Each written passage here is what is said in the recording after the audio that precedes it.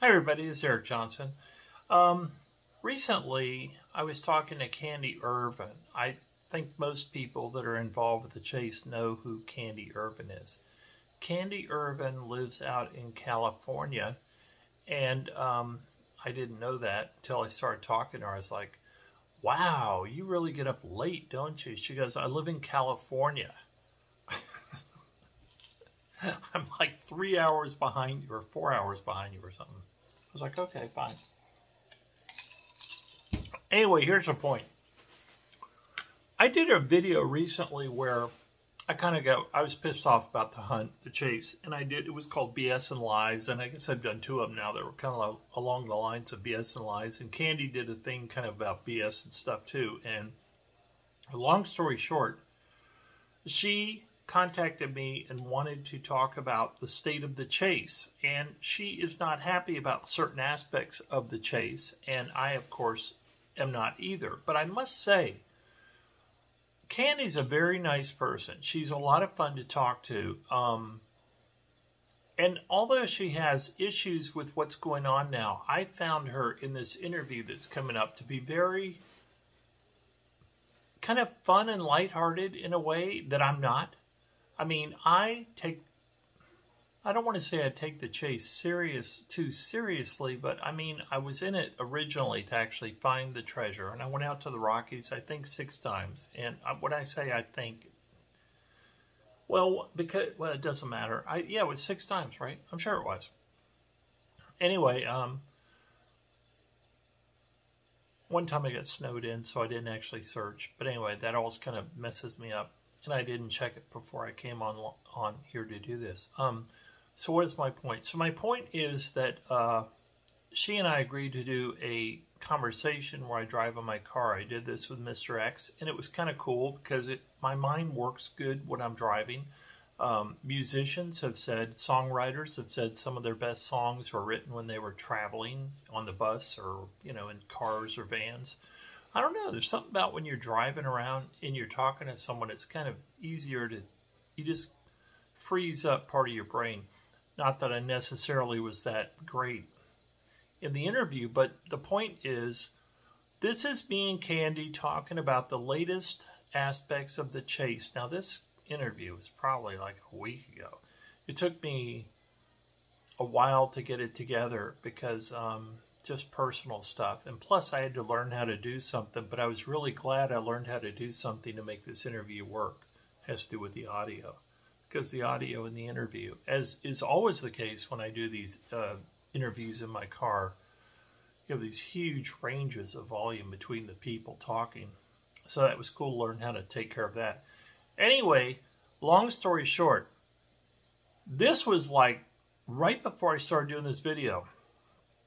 I tuned in, and this is relevant. I tuned into a video cam. I saw it on YouTube. I was looking at YouTube, and there was a video cam of Jackson Hole, Wyoming, downtown.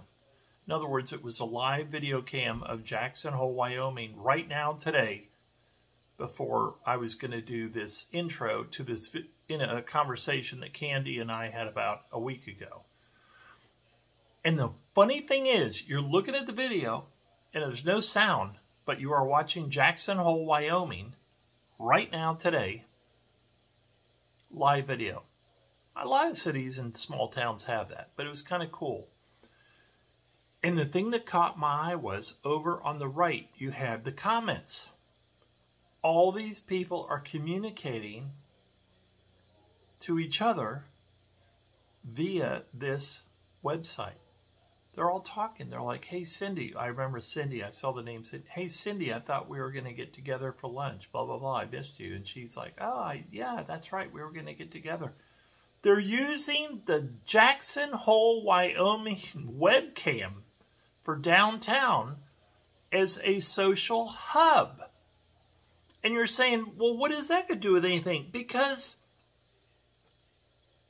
although Candy didn't put it in those terms, and she would probably say, well, no, I mean, what I'm trying to say is I finally agreed to the fact that the Forrest Fenn treasure chase hunt community is a social phenomenon. it's a social place. It's a place where people communicate. You, as I will say in the interview, it's not so much money, because people aren't really making much money doing this. I mean, I mentioned maybe Calazars is making some money doing it, but it's basically it's a group of people with egos who maybe clash at times, but it's a social phenomena, the whole treasure hunt chase at this point, which I've never been part of. I mean, I've always been kind of apart from the social structure. I've never made any effort to want to know any of the kind of inside people. That's really been my story of my life. I've never wanted to be involved. Even when I was invited to be, I would be like, nah, I don't want. I mean, I'm not talking about the chase. I'm talking about in the past, going back, ways. I've been kind of invited in to these things. I'm like, nah, I don't want to. I think I just want to be by myself a lot. Anyway, the point is, still the point is that I think this interview is really good, and it kind of, I think, is winding me down and out of the chase community, because I kind of agree with Candy that when she says, I mean, I guess in a sense it's like I take it too seriously, and for some people in the chase community, this is all not that serious. And so when they're talking about D.B. Cooper and stuff, and I'm just kind of going, D.B. Cooper? Candy's kind of like, well, you never know. Could happen. Could be possible. And I'm kind of sitting there going, yeah, I guess it could be, but I'm just not, I mean, just speaking for myself, I'm the type that if the odds are pretty much against something being real, I just dismiss it. I don't pursue it any further. That's just the way I think. But I have to say, it was a very enjoyable interview with Candy. She's a very smart person, very bright, very fun, really, to talk to. And so it was kind of it's a fun interview, and she gets to kind of speak her mind about what she thinks about the chase at this point, and so do I.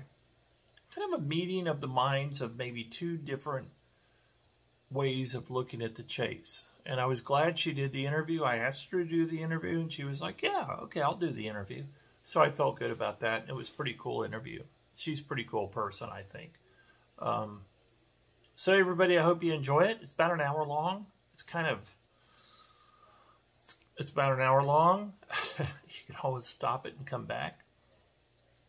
I almost thought of making it 2 parts, because it was 2 different videos that I put together, but then I decided, nah, screw it. So, with no further ado, this is my conversation in my car with Candy Irvine about the current status of the Forrest Fenn treasure hunt community. I hope you enjoy it. Thank you very much. Later.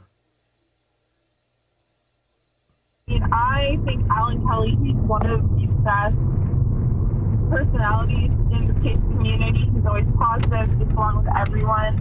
And he just had a fun little conspiracy brain idea with the ha that he found. And he kind of ignited, the community to go down the rabbit hole and look up that information.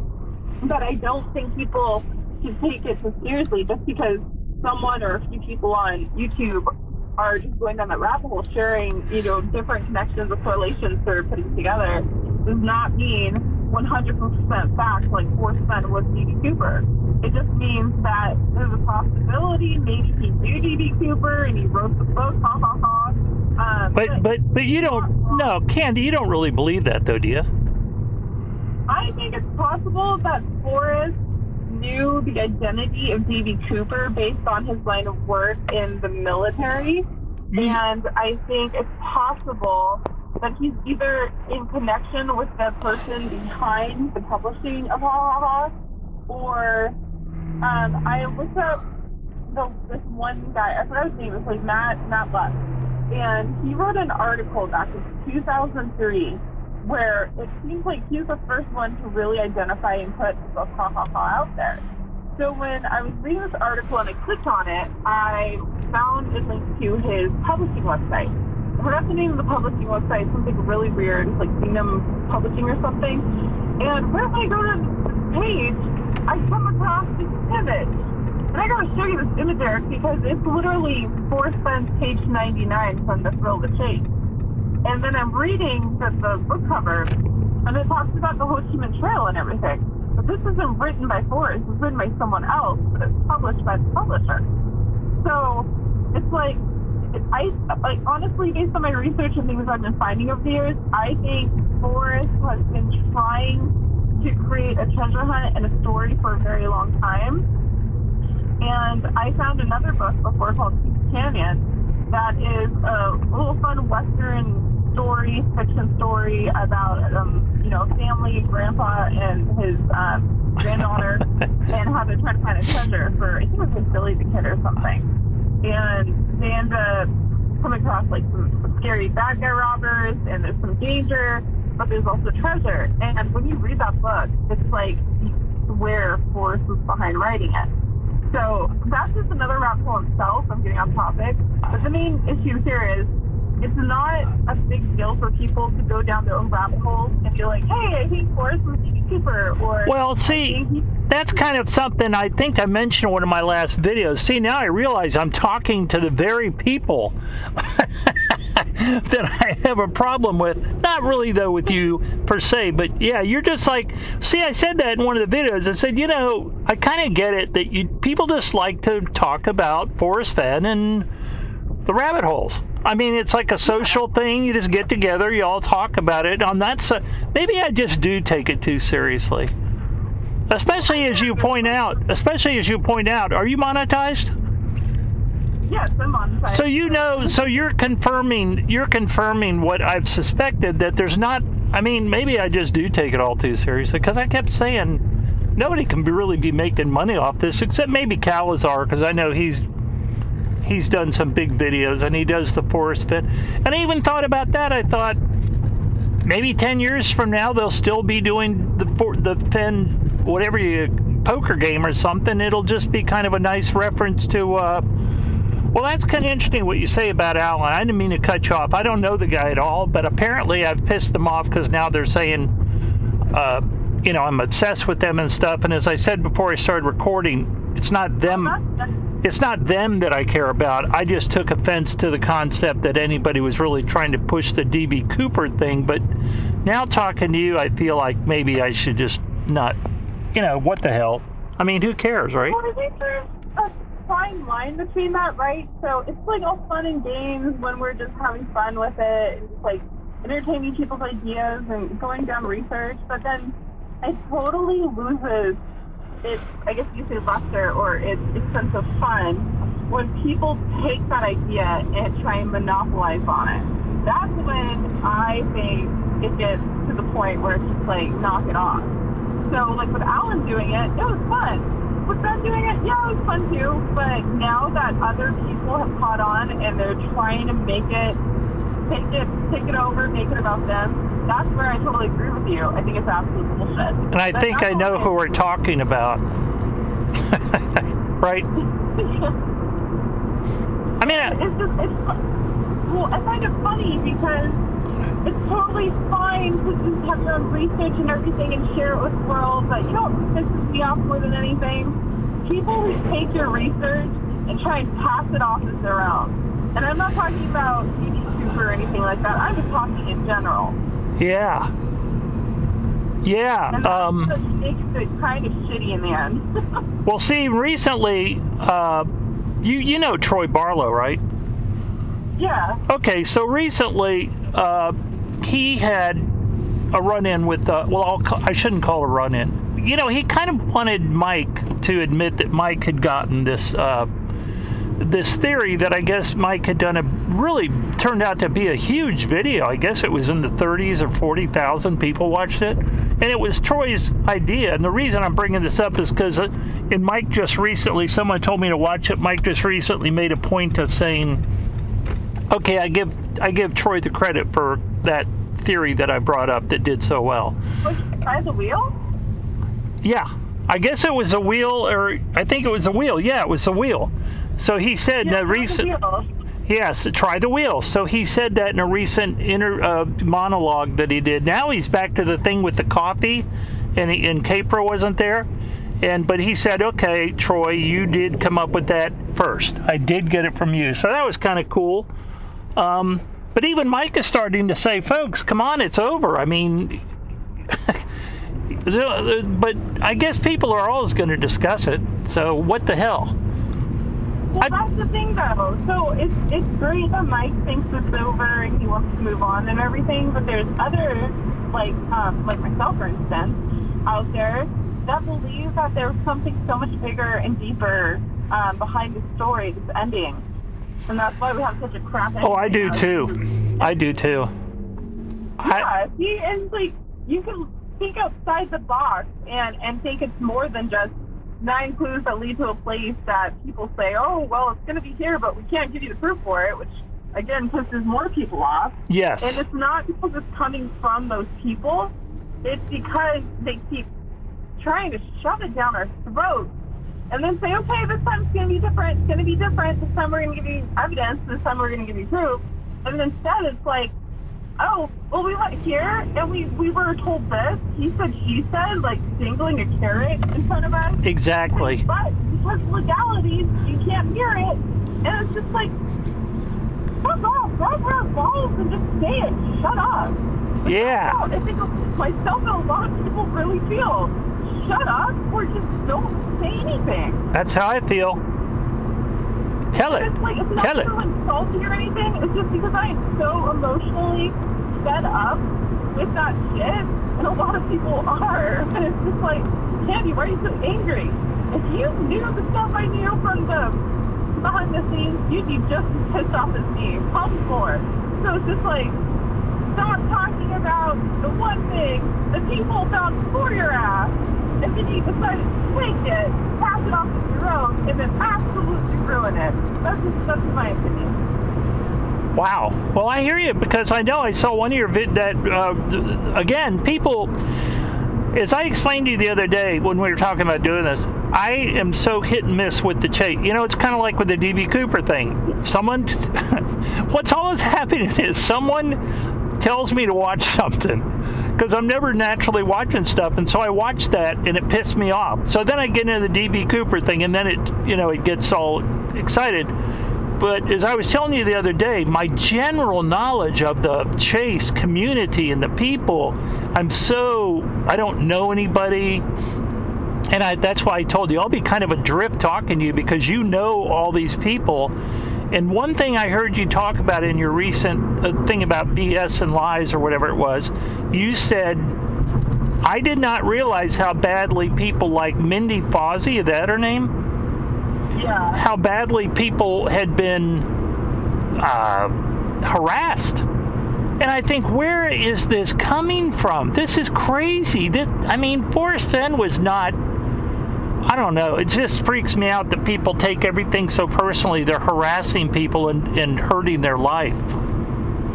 Well, I feel like Mindy wasn't wrong when she was outright just saying, in a sense, Forrest then created a cult, because we do have cult-like behavior, and she did a great example on one radio podcast called Dead Rabbit Radio.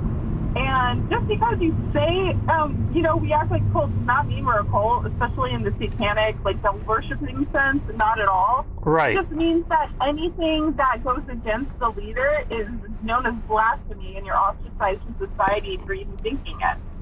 Exactly. And, it took me a while to finally see it, because I was no saint. I was terrible to Mindy just like everybody else without even knowing why. Just because I was under the impression that she was out to get Forrest Fenn, my friend. She was saying terrible things about her. I was told she did terrible things. And I was too dumb to just straight up ask someone or ask her, is this true? Can I see some evidence? And so that's why right now I'm so hell-bent on having people in the community stop and realize, if you ever hear a rumor about someone, don't take that rumor and run with it, add to it, be terrible to a person. Like, it took me a while to grow the F up and figure this out, but ask for the damn proof. If there is none, it means it wasn't true. Absolutely. So I'm getting hell right now just for supporting her. Wow.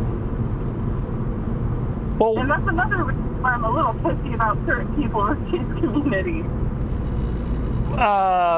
Now, keep in mind as we talk, I can edit anything. So if you're hesitant to say things, or even if you say things and then later you say, Eric, please, I don't say that. Just edit it out. But I mean, I assume you're pretty pissed off with K-Pro, right? Everyone seems to be. I noticed that when I got involved in the chase, I kept hearing about this K-Pro that she went to Fenn's compound and she was screaming at him to give more clues and where's the money, and I thought, wow, this is... Go ahead. That's another rumor, though. I've never heard the tape. I don't know if the tape exists. Oh, I heard it. I'm pretty sure it was her, too, and I heard it. And again, I'm not even sure I'll leave this in the edited version because I don't want to get into it with... although, what the hell? It's just a silly... She just went there and was really kind of mean. You know what I've managed to do here, Candy? I think I'm lost. But anyway, let's go ahead and keep... Let's go ahead and keep talking. Yeah, I think I know where I am. Yeah, I'm lost. I'm lost, not far from where I live, but I think I'm in Lexington. Well, I've just been listening to you and just kind of lost track of where I was driving. Oh, sorry. No problem. No, it's not that I'm pissed off at K-Pro or anything. I'm disappointed. Because, like, you know, I thought we were friends and everything, but up in, like, around the last few months, especially after the whole LLC thing went down, I started realizing he did not treat me like how a friend would treat you. Right. Or like a freaking peon or servant, the way she treated me. And anytime I would come up with my research and ideas and try and share it with her, and I mean, it's not just my perspective. Like, you can go on their channel and see where she totally shoots my ideas down. Like, for example, when I said, oh, I finally figured out what the flip-up Jack is talking about in regards to Fenn and how he figured it out. And I told him, I'm like, it's this one article where the reporter gets bit by the dog while on the property, and they're talking about, like, his Alzheimer's and everything, and then he goes to trail off and he talks about his favorite ... And I filled it in. I said fishing hole. And I remember I super chatted that. Mike was like, oh, excited. He's like, oh, this might be breaking news. And Chrissy's just like, nope, 50. And she's like, no, shut it down, Mike, shut it down. And then the next thing you know, everyone's talking about the 9 Mile hole, the favorite fishing hole, all that other stuff. And it's like, I don't need credit for it. It's just sad that people will, like, treat you like nothing if you don't bring them anything, or if you're a threat to them, or you take the limelight, and that's how I'm feeling. And then top it off with the shit that she's been doing and saying about certain people, especially Mindy, that just ended my friendship with her. So wow. It's like, I'm not pissed off with her, I'm just disappointed, and I feel like a lot of people in the community are starting to realize what's really going on without even knowing what's behind the scenes. It's there. And a lot of us are just fed up with that damn 9 Mile bullshit. Yeah, that's what I suspected. There's so much that I don't know, and I don't need to know, but I can just tell by there's this big tension that you can just, yeah, like you said, you know a lot of stuff, and you probably don't even want to talk about a lot of stuff, but since you know it, it makes you emotional. By the way, I figured out where I am. I'm coming back to where I live now. Nice. Yeah, I'm glad I didn't end up in the next county. So anyway, what else did I want to ask you? Or if you want to say anything, just, I don't think we've said anything bad so far. I think a lot of what we're talking about's out there anyway, because everyone talks about it in their videos. So it's just more of the same. But, well, what do you think the status of the chase is at this point? Do you think it's heading for, what's the old thing, ends with a whimper? Or ends with a bang? Because my whole thing with the chase is that I find it very suspect that Fenn was talking about ending the chase with Dale, and then after that guy Sexton died in March, Fenn turns around and I think again said to Dale, pretty sure I want to end this thing. And then as Dale himself pointed out, then suddenly a few months later this guy Jack shows up and it's ended. And then a few months after that, Fenn dies. I mean, that to me is a string of events that are really hard to believe didn't have some purpose. It's probably going to piss off a lot of people just for saying this, but especially from what I know, what I told you last time, I know for a fact Cynthia and Matt, aka Snow Sunshine, were strictly ordered by Forrest Fenn himself to go to the place where he wrote his letter for Peggy, somewhere between Montana, Wyoming on the Madison River, allegedly. I don't know if that's true or not. But the next day he dies? I mean, I'm sorry. I totally think he took sleeping pills, just like his original plan was to do so. See, so do I. Yeah, so do I. Yep, I believe he committed suicide. The timing is just too suspect.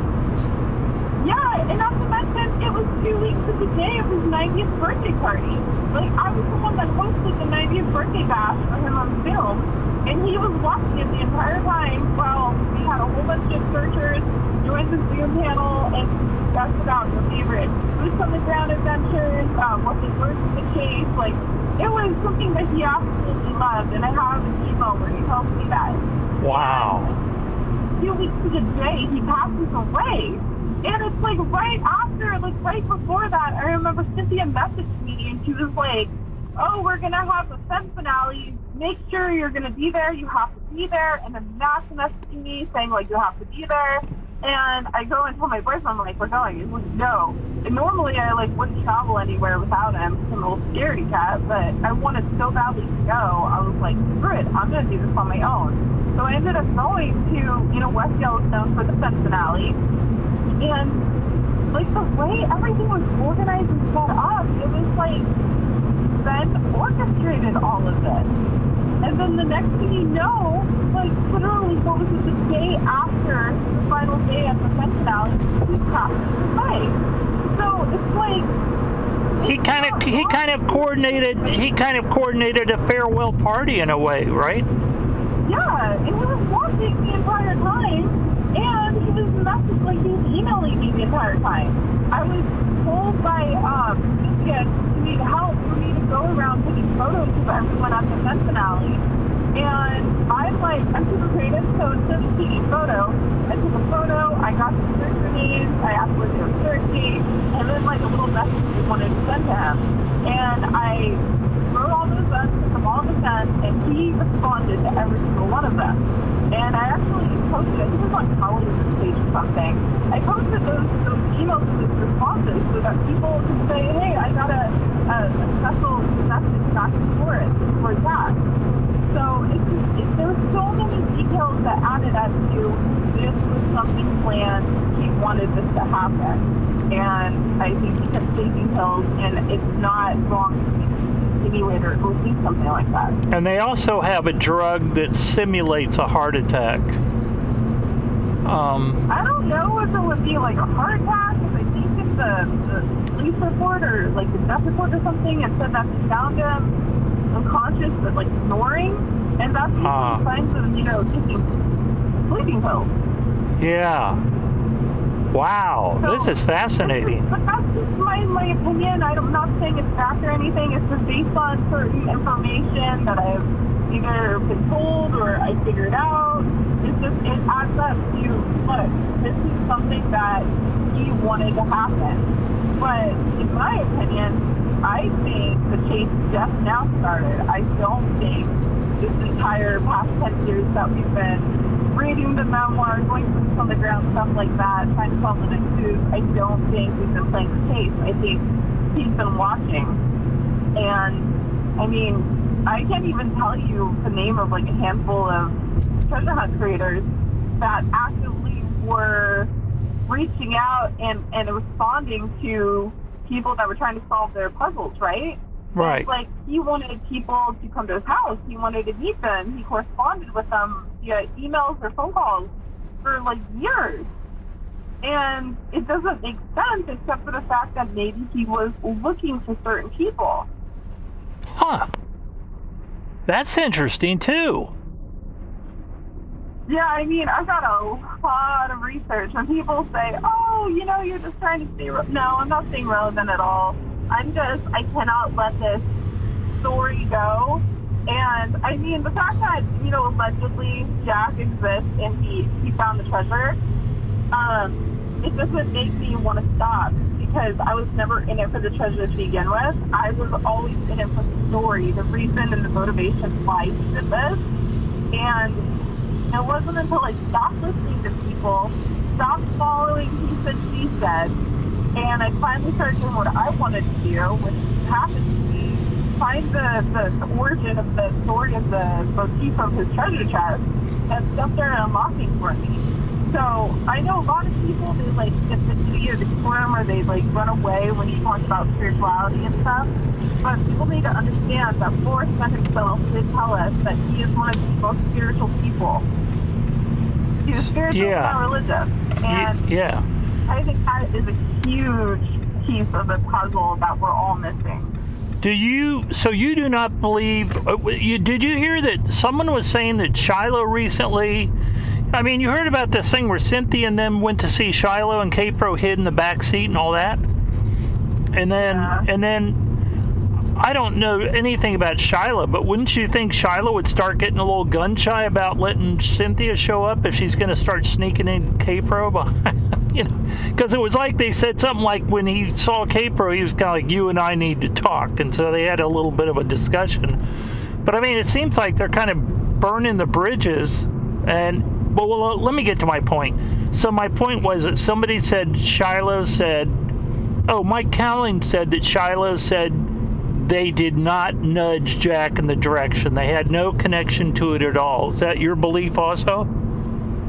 That Jack did it on his own? I think there's like so many rabbit holes you can go down, but one thing I am certain of, unless you actually have Shiloh on video or audio record saying that stuff, I will not believe a single word that comes out of anyone's mouth until it comes from the source, like direct source. What kind of name behind that source? I hear you. I'm so tired of the he said, she said BS that I refuse to agree with anything being said without actual evidence. I'm sorry, can I stop you right there? Yeah. I got it. You're right, because recently I saw an interview and K-Pro said, we're back to D.B. Cooper, and this is kind of to your point of people kind of taking someone else's idea and then exploiting it for themselves. She picked up on this thing about D.B. Cooper being Fenn, and she goes, I have it on good authority that I guess one of the stewardesses on the plane reported that D.B. Cooper did not seem to inhale his cigarettes, fostering this concept that it was Fenn faking smoking. I'm thinking, where in the world is the link for that? I didn't read anything about it. I'm sorry, what? Do you really want to know my opinion on that? Yes, Candy. Since we're talking. April is going down this D.B. Cooper rabbit hole is solely only because Mindy finally started coming back to the community, and Stephanie too. And Stephanie and Mindy were the original OG searchers that started being crazy enough to insinuate the possibility that Fenn could have been D.B. Cooper. They even wrote a book on it, and Fenn was going to have it turned into a movie, allegedly. Seen the emails. And I think she cannot stand someone else being in the fucking limelight, so now she's jumping on board because, hey, it gets views. That's what I think. So I now find myself corrected to some extent on a number of things. So it's not about the money, as you point out. It's about, we're just talking egos, right? We're talking about a lot of different people, and I realize K-Pro and Mike were out there just like AGK doing videos and working with Fenn and producing the videos. It's a lot of egos. People feel like they're kind of in charge of the hunt, and it's much more that than anything else from what I'm gathering from you. I mean, just speaking from experience, it seems like a lot of people that I've been told are terrible monsters, attack people, predators, shit like that. They're not. And that goes back to the whole thing I was saying before, the rumor mill, right? Do not believe a damn thing about rumors unless you have evidence to back it up. And I'm noticing that certain channels specifically, they pass it off like they're being attacked, that they can to be left alone, be kind, stop attacking me. They're the ones fucking orchestrating the whole thing, in my opinion. So, and not to be salty about it, because it is a little personal for me, but it's also personal for a lot of other searchers that have unfortunately been in the warpath of this. Yeah. I just think that it could have been so much more fun to just be able to come together, share research, and try and figure out the story without ruining story based on egos and she said at first type shit. Right, I agree. It's funny when it comes to she said first type thing versus person found something in the research and someone took that information. It's a huge way to differentiate something. And obviously a lot of us, we all have, different rabbit holes to go down and we're going to come across the same information. But when you outright know someone discovered something and they share it with you and then you take it and pass it off as your own and then you ostracize them from society, that's pretty messed up. So, yeah, I think the whole D.B. Cooper rabbit hole thing going on, aside from Ben and Alan, I think a lot of people are just doing it to stay fucking relevant, honestly. Yeah. Hey, let me ask you another question. I think I touched with you on this when we last talked. I said something about, I don't know why that picture of Cynthia bothers me. Well, it's because, again, someone would, well, maybe you're obsessed with her. No, I'm obsessed with the fact that she doesn't show her face. I don't understand why you put out a picture of yourself naked looking away from the camera. But you said, I'm pretty sure I'm correct, no, that's a legit picture. That's her, because you can see in the photo where her head's turned, you can still see the god-awful neon green glasses that she's infamous for wearing. Come on, Eric. Oh, see, I don't keep up with that. I don't know. Someone else did mention that. Okay, so now I have to apologize in a kind of a way to Cynthia for thinking she was not the person. And well, good for Cynthia. She looked pretty good in the photo. That's all I can say. No, she was amazing. Like, she was amazing. I won't fucking deny that. It's like, yeah, you got a really nice freaking physique, but your personality sucks. Yeah. Oh, this is hilarious. Okay. It's just funny because you're like, when I was watching your video last time, I was like, you gonna show the photo? Holy shit, he showed the photo. Wow. Yeah. You would have shown the photo. What did you say?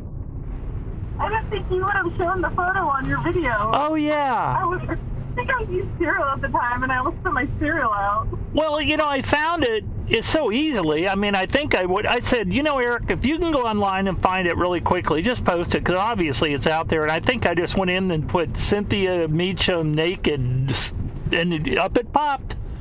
So I was like, okay, forget it. It's out there anyway. Oh, man. I'm driving through this little cubbyhole community here. That's kind of interesting, but they're very, very small condos, very small. But they have, the thing it's known for is you get these little condos that are probably literally 1,300 square foot. But the cool thing is you can walk, yeah, there they are. People will see this in the video. You can walk right out your back door and go to your boat. I mean, you can go to your boat within 100 yards, hell, 60 yards. That's pretty cool if you're a big boat person. Oh, nice. Well, anyway. Well, I want to ask you, so, like, I never originally knew you were the first one to, like, I guess you could say entertain this idea, but you were basically insinuating that the possibility someone sent Fenn a rat virus, a remote access virus, right? Yes, this was actually something that was sent to me by somebody, not the rat virus, the idea. And it came from a group. There was a group on Reddit, and this group, there was a group that was investigating Fenn, and then one of the people supposedly hacked into Fenn with a rat virus, and then, which is, you can put it in there and kind of watch everything the person's doing. You can look at their desktop and stuff. And then a second group broke off because they didn't get well, see, this, if I remember correctly, this goes into the whole concept that they were behind the find. So it's another rabbit hole. But yes, a rat virus, which, you know, Fenn was supposedly notorious. Oh my God, how am I going to get out of here? Fenn was notorious for, please don't run into me. Thank you. Yeah, hi. Fenn was notorious supposedly for you know, if someone sent him a picture, especially a woman or a woman, then he supposedly was kind of like, okay, well, maybe I'll see some, you know, TNA. And I thought, well, there you go. I mean, God knows what people sent to Fenn, and he clicked on things, and you know, unless he had an IT guy that was really sitting on top of his computer, he could easily have been hacked. Well, that's the thing too. Like, for the longest time, I was trying to like make sense of the auction website rabbit hole, and then I like momentarily gave up on it. Then Patrick Jack comes out of nowhere, and he gets me to go back into the rabbit hole of that again. Then I discovered the Capo Cal Wyoming LLC, and it was set up by somebody else. And I find out who that was, and that was my source. That was the person that told them about the GPS solution. And just like all this crazy stuff. And so I put it on the back burner again because I didn't know what to do with it anymore. And then we've got Patrick Jack putting back in hot again, who, by the way, runs his own tech company where they like can trace a lot of stuff, if you know what I mean. Right. And he won't drop the subject. He keeps insinuating that there's something behind it. And then not that he's definitely also going down the TV Super rabbit hole. And I was like, I don't know about that one. But why is he so adamant about the auction website rabbit hole? I mean, I spent months on it, and I still think there's something there. I just don't know what the hell to do with it. I really don't. So I was wondering what you thought of it, or if you had any of your research like reference to that. About the auction site? Yeah. All I know is that I had two different people called up and absolutely went. Oh, that's interesting. I just went past a baseball bat lying in the road. So two different people called up, and Steve Klein and my advisor. And I think I explained why I call him my advisor. He just doesn't want to be known. He's a businessman. He doesn't want to be publicly associated with the Fenn thing because he doesn't want people thinking he's kind of into fringe things. But that's all there is to it. There's nothing mysterious about it. So he called them, and Steve called them, and they were told flat out, there is no treasure chest there. There's not. They auction off Fenn stuff. They always have auctioned Fenn stuff, but they have no record of any chest in any form, just being audit. What do you call it? When the appraisal, because then someone said, well, it was because it was just an appraisal. And as Steve Klein pointed out, everything you do with an auction house, they have to write a ticket out for it to show the work. And these people assured them, for whatever reason, and I'm sure some people go, well, they're just lying because they're getting a kickback. Or, you know, they said, no, we do not have the Forrest Fenn treasure chest. So I just thought it was interesting that people put out a theory, and two people call them up and so easily just call and they say, no, we don't have it. Because no one ever, it's exactly what you were saying, Candy. Everybody takes everything at face value, and they don't even make the obvious phone call to hear it from the horse's mouth. It's exactly what you've been saying. And it was so easily, now if you want to have, you know, if you want to believe D.B. Cooper really had on some sort of makeup to look Latino, or he was really faking smoking because he's really Fenn, and he, you know, broke character and had a couple of bourbon and sodas, because I guess Fenn does drink lightly. Does Fenn drink? Was he a drinker? I guess he was, huh? I mean, he told me that he used to drink a 30 martini, like a double 30 martini or something, once every year to remind himself why he doesn't drink. But again, I wouldn't know personally, because the only people that I've heard saying he was a drinker are people that didn't have proof. So I wouldn't know. But I think it makes sense that he stopped drinking after putting on the punt, because when you drink, you tend to give out a little bit more information freely. So I honestly, God, don't know how he kept his secret for so long. So, okay, and I guess we're getting close to the end if that's okay with you, only because I'm getting very hungry. You know, I'd like to do this again in a way, and I'm really hoping to God, you have a lot of information. I'm really hoping the audio on this is okay, because a couple of times you were coming through, but it's a little fuzzy for me. But could you wrap it up as to what you think? What do you think's going on with the chest right now? And after that, say anything you want. But do you have any idea of what you think's going on with the chest? I think the chest. Okay, so there's so many rabbit holes you can go down, but one of the bigger rabbit holes that I am more partial to is that the whole auction, the private auction that's allegedly going on right now, ties into the secret auction website that we discovered in 2020, right before the chest was found.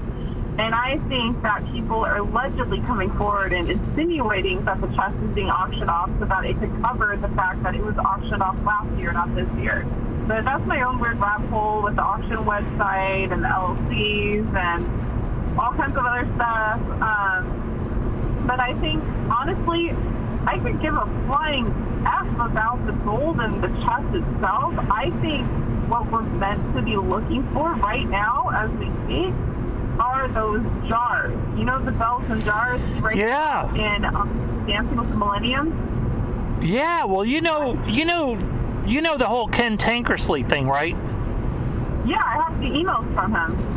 Oh, cool. Oh, that's excellent. Well, anyway, one of the emails that I did, well, I didn't have the balls to publish any of them because he told me he'd sue me, which was fine. That's his right.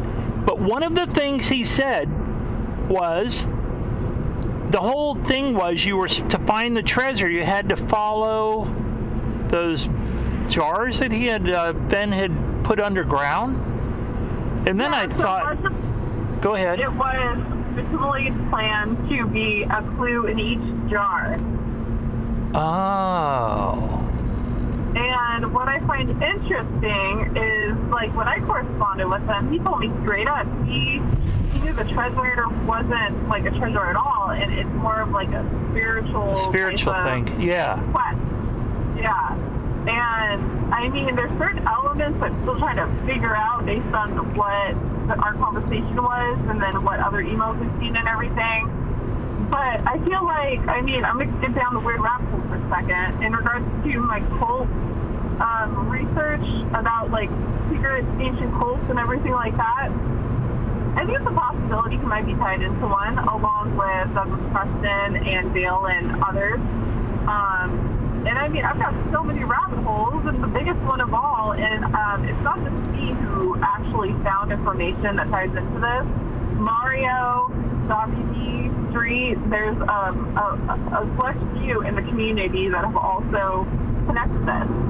And this all goes down to ancient secret knowledge, and it pertains to the 7 cities of gold. And before anyone says, oh, you're off your rocker, you're crazy, you can see that Douglas Preston and Lincoln Childs wrote a book looking for the 7 cities of gold by following Coronado's path from Arizona to New Mexico. And there's an old post on Forrest Fenn's blog, if you go to the Wayback Machine, way back in, like, I want to say 2003, where he outright just says that book is his all-time favorite book. And it talks about how he has the journals of Coronado's cartographer, and how he was interested in the 7 cities of gold. And same thing with, Skippy and Dale, they were looking for treasure, especially out in Cozumel, Mexico, Quantum Roo and everything like that. Yeah.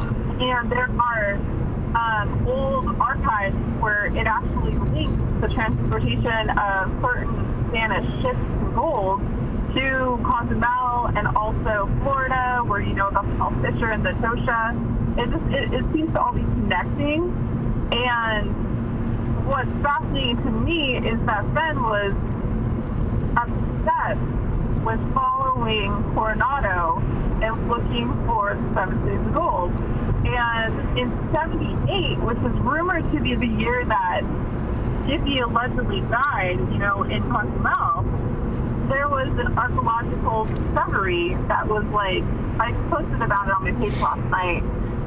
It was the discovery of a tomb that was linked to this moon goddess. And what's really interesting about it is inside the tomb wall, it's called like the inscription something, I'll link more information for you, was written the information based on some gold, and it links back to San Lazaro. And we all know San Lazaro was first son. What? Obviously, it wasn't called San Lazaro back then. It was named something else, but it was changed to San Lazaro, you know, on the maps and everything. But yeah, it links back to San Lazaro. Holy moly! It's like people don't comprehend or understand how like deep I'm going with this rabbit hole.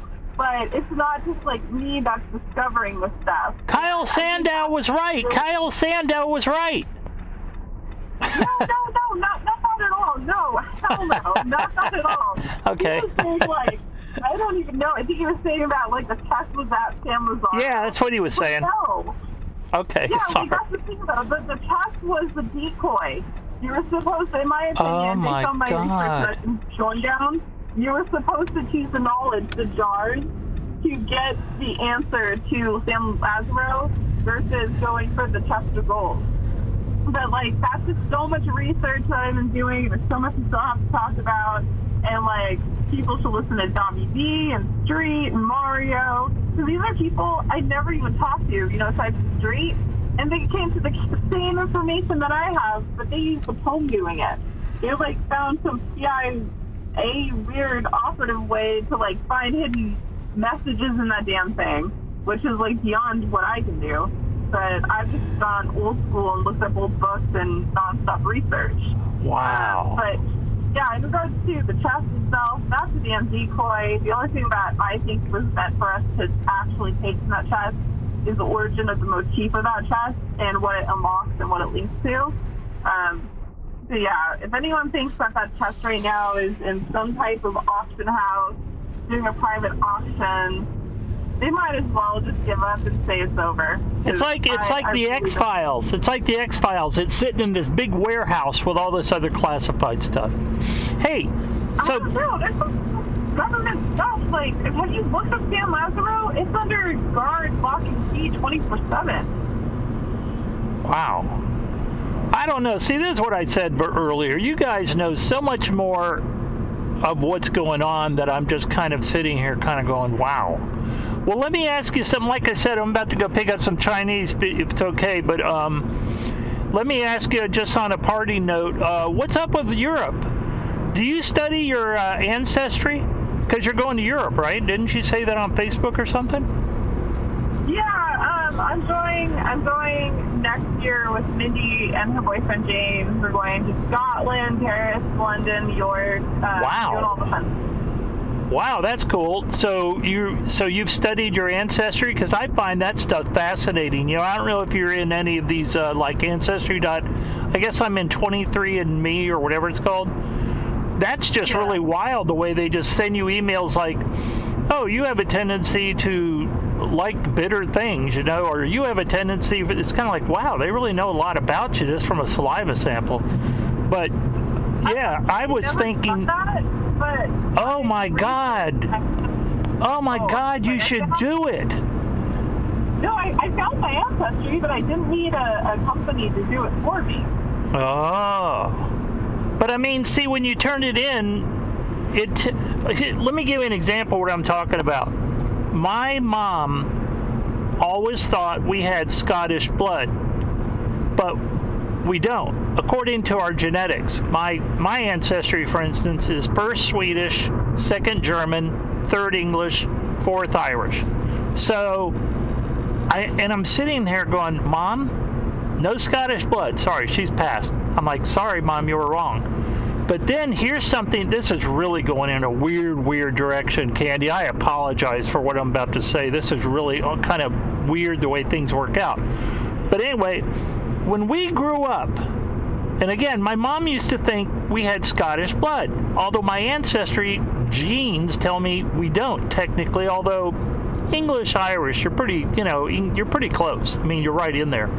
But anyway, when we were brought up, my mom would call, when you go to the bathroom, she would call it a jobby. She'd be like, Eric, did you have a good jobby? I mean, this is, when I was a little kid. Obviously, she's not asking me that when I'm grown up. And I'd be like, yes, Mom. So that was a word in our family. And I, of course, never asked anyone about it, or do you use that word? So flash forward to years later, I'm watching a Scottish comic. I forget what his name is, but he was pretty funny. And he starts talking at one point about jobbies. And I went, there's that word. And he's Scottish. So I don't know. Maybe our English heritage was, I don't know. It gets. I told you I was going to get really. I just thought, flashed in my mind that my mom had always used that word when we were little kids, and there it was. So then I was kind of like, well, maybe Mom wasn't wrong. Ancestry is interesting. Are you going to try to follow your ancestry over there? I'm actually going over there to do that. That's pretty cool. I was thinking of actually at some point, I've really got to wrap this up. Wow, we've been on the phone. We've been doing this recording. Oh, we've been on the phone for almost an hour. Okay, so anyway, I was thinking, and now they do this. They do this with, they set up companies that will do this for you. But I was thinking of going to my ancestral locations, which would be first Gothenburg, which is Sweden. And then the second is, it's just fascinating to me that they can pinpoint right down to where your ancestors lived. And then I think it's Hesse in Germany, and then it's Manchester in England. And I guess those would be the three I'd go to. But I just think it'd be really interesting. That's why it caught my eye when I saw you were talking about that. I thought it would be very interesting just to go back and maybe see if you're out driving around and suddenly you have this weird flashback to a field you see that it brings up some distant memory. I know that sounds kind of far out, but there is something to genetic. I totally believe in all that stuff. Yeah, genetic memory. It's a very real thing. Yeah, no, I know it's real because I've experienced 100%. And I mean, I can't go too much into detail, but yeah, I'm definitely Scottish, Irish, German, Swedish, and I even found out that I had an ancestor that was actually Blackfoot Indian, and her name was Teachy Self. So I even have a very small percentage of Blackfoot Indian blood. See, and that's another thing when you bring that up. Another kind of legend in the family was that one of my family had married a Indian woman up in Rhode Island back in the 1700s, and alas, there was no Native American genetics. So that was a legend from the family. That, I mean, to the extent you want to place your, depend on the science they're using. Yeah. Okay. Well, anyway. Go ahead. Oh, what was that? Go ahead. Oh, I actually found, I won't say where, but I found a book that was telling certain lore. And it just so happened that book was written by one of my ancestors. Wow. So, yeah, I won't expose too much about that, but yeah, it's really cool. I've definitely gone down the rabbit hole. This is on my mother's side. On my father's side, I don't really know that much because he was adopted. He doesn't know his biological parents, so I don't really know my father's side. But on my mom's side, there's just some very interesting connections over there. Interesting. This has really been a fun conversation. I've enjoyed it. I am praying this thing recorded properly because you've been a font of information for me. Even though I do the videos, I only did them just to show my trips out west, and then I've got a little bit more involved, but you're on a whole nother level with other people that you're all much more interconnected. So on that note, I'm going to say goodbye. Maybe we can do it another time sometime. And it's really been cool talking to you. Yeah, you too. All right. Well, I'll talk to you later. Have a good one. Okay. You too. Bye. Bye.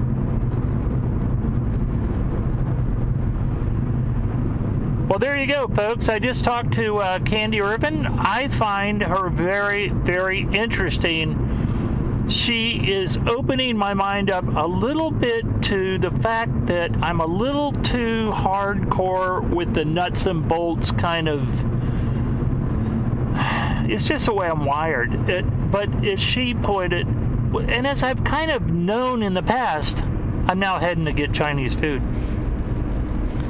As I've kind of put it in the past, I understand the value of just kicking around ideas for fun.